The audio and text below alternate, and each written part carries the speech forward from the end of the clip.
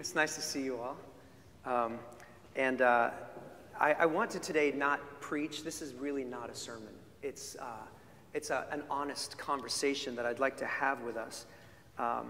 And I hope that you will recognize that I'm taking a risk here today, and I hope that that risk will be met with an openness. But I just want to begin by going back to this beautiful hymn that we started with in the first two lines. It says, "We gather together to ask the Lord's blessing. He chastens and hastens his will to make known." And that's kind of the jumping off point today. I don't know what your first memory is of your Thanksgiving.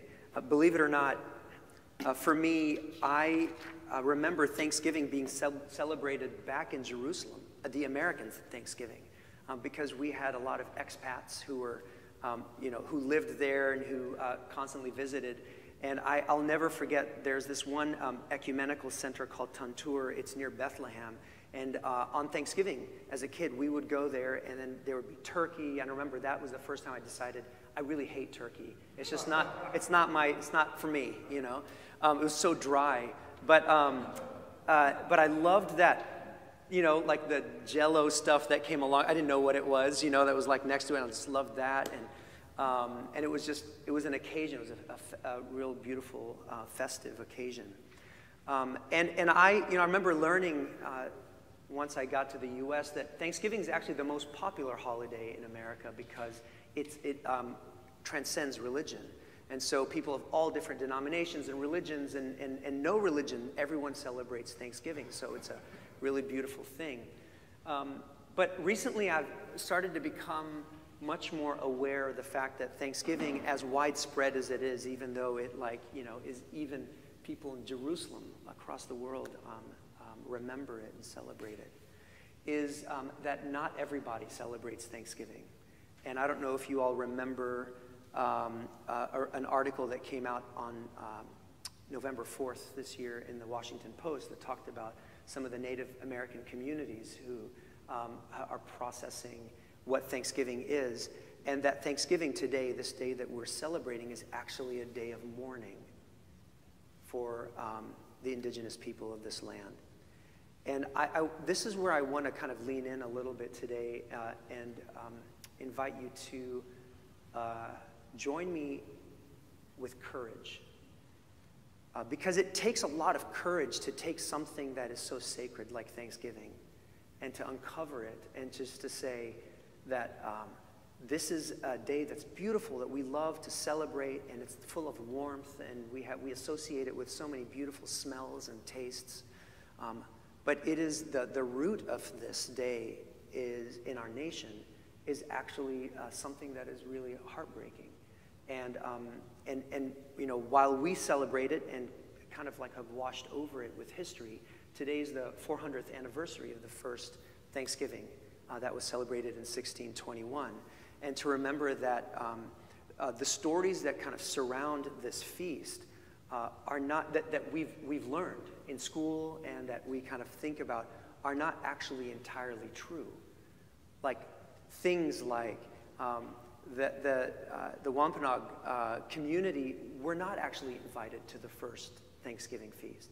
The reason they ended up actually partaking of the meal is because they heard the festivities and shots fired in the air, and they thought that there was going to be a fight. And so they showed up only to realize, oh no, this was a celebration, and only then were they invited in. And we remember also that the reason that the Native American community that helped these pilgrims, that helped them settle in, is because they were actually looking for, they knew that their lives were being extremely threatened, and they did it as a strategy to see if they could maybe form allyship. And so there was so much behind this, this day, this iconic day in our nation. And the way that Native Americans remember it today is that that was marking a period of their communities being completely decimated. So it is a day of mourning. And what I was thinking this morning when I got here, I got on this piano, and that's one of the ways I think sometimes and pray, is just I start playing some music and just listening to the voice of God. And the one thing that I felt most clearly is that if we were here today and we were asking, okay, God, what are you feeling today on this day?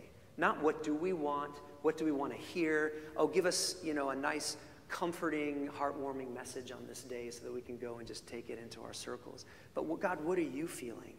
And I really do believe that what God feels on a day like this, a God who sees time and history, is probably two things, maybe more, many more. This is just me trying with my imagination to grasp what God might be feeling. One is, I think God loves the fact that this is a day for family and friendship and relationships, and that it's a day for community and gatherings. I think that brings a lot of joy to God's heart. Anytime there's a broadening of the individual and going into the community, that's a really beautiful thing. And there's ministries out there today, as you know, that are serving and making sure that people who don't have access to relationships and connection and to food. So that's really beautiful. There's this other piece that I think about through the lens of Psalm 119 that says, God, your justice is from everlasting to everlasting. That for God, justice issues don't just get swept under the rug. They are a part of how God sees the world.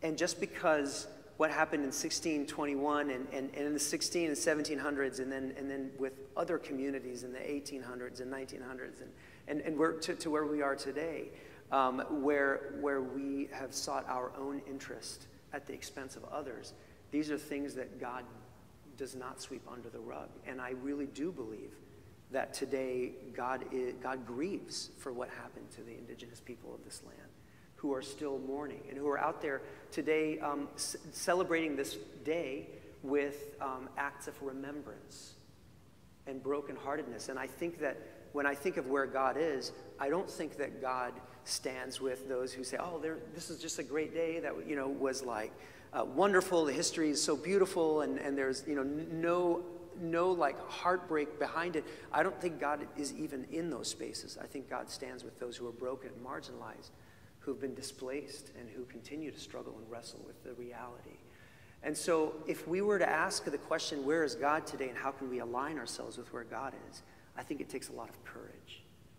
And that's where I'd love, oftentimes when we hear messages like this, we say, well, what can we do? And I'm asking us today, as I'm going to sit down for a moment and invite you to sing a song with me, is just to sit with the tension of this.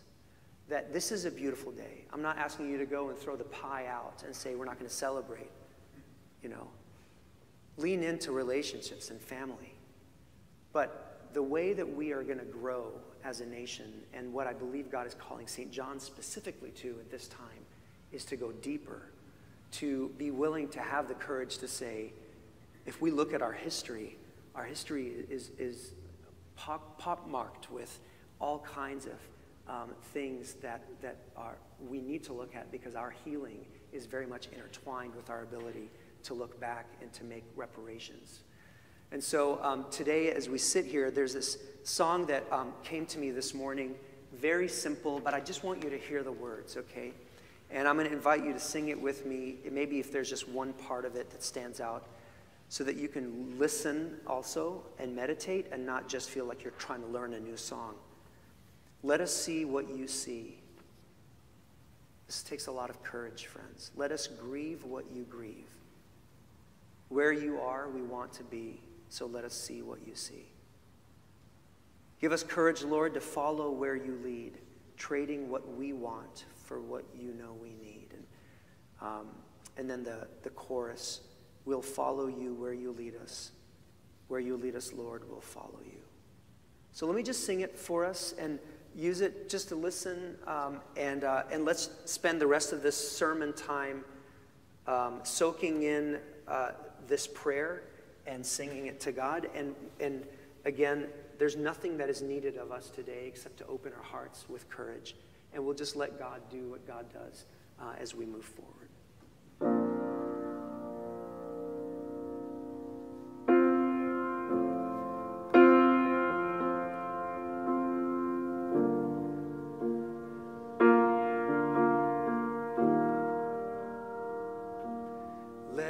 us see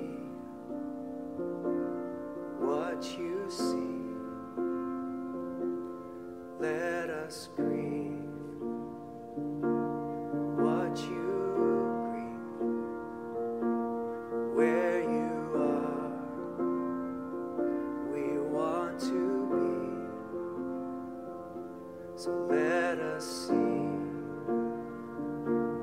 what you see. Give us courage, Lord, to follow where you lead, trading what we want for what you know we need. Give us courage, Lord, to follow where you lead, trading what we want for what you know we need. We'll follow you where you lead us. Where you lead us, Lord, we'll follow you. We'll follow you. Where you lead us. Where you lead us, Lord, we'll follow you. Sing that chorus with me. We'll follow you. Where you lead us. Where you lead us, Lord, we'll follow you. We'll follow you. Where you lead us. Where you lead us, Lord, we'll follow you. Let's go back to the beginning. Let us see what you see. Let us grieve what you grieve. Where you are, we want to be. So let us see